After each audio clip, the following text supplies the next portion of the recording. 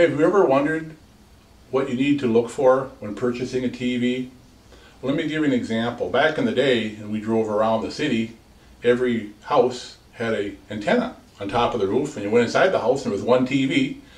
When you wanted to watch TV, you got up off the sofa, you turned the TV on, you changed the channel, adjusted the volume, sat down. When that show was over, you got back up off the sofa, changed the channel, adjusted the volume again, sat back down, etc. Well, nowadays things are a little bit more complicated.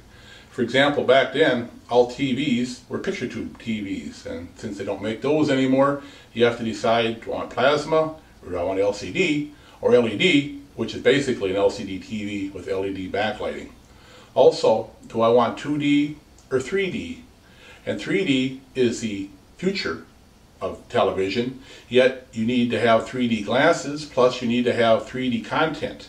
And what I mean by that is, if you want to watch a 3D movie, for example, on your 3D TV, you've got to have first a 3D TV, you've got to have a Blu-ray DVD player capable of playing a 3D disc, and you need to have a 3D disc itself to play. So if you have all those, great picture.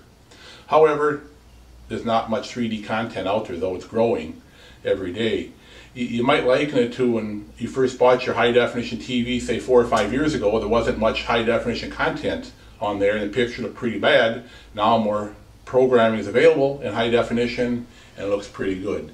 One other way of looking at it is, say you bought a high-performance sports car, and it took premium gas, but the city you live in doesn't offer premium gas, just regular. Well, the car will run, but it won't run at its peak, and the same as with a 3D TV. You need 3D content in order for it to get the most out of your purchase.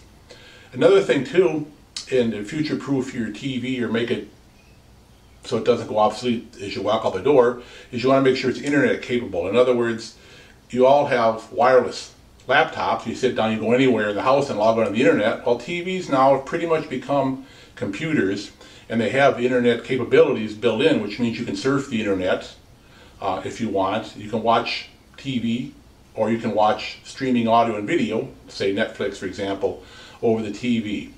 Also, you want to make sure that if you do want to do this, see what applications or apps come with your TV. Skype is my personal favorite.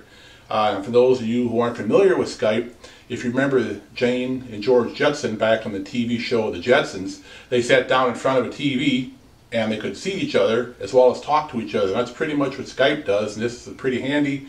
If you're a grandfather and you happen to have sons and daughters and grandsons in other cities, you can sit down in front of your TV and view your children, and the only thing you need to do to make it happen is it's got to be internet capable, plus you need to put a webcam on the TV. So that's something to consider. And finally, what brand of TV do you buy? There's so many of them out there today. We live in a global economy. Well, the majority of TVs come from Japan, Korea, and China. And so again, whichever one gives you the best picture quality is the one you probably want to choose. However, the price is something else. Again, you get what you pay for. The more you pay for TV, normally the more features and the better picture you get. And finally, you want to consider service after the sale. Since most retail stores today that sell TVs do not have service departments, you need to find out, in the unfortunate event that my TV does break down either during the warranty or after the warranty, who is going to service it. So again, you might want to ask the salesperson that. And these are just some of the things that you want to look for when purchasing a TV.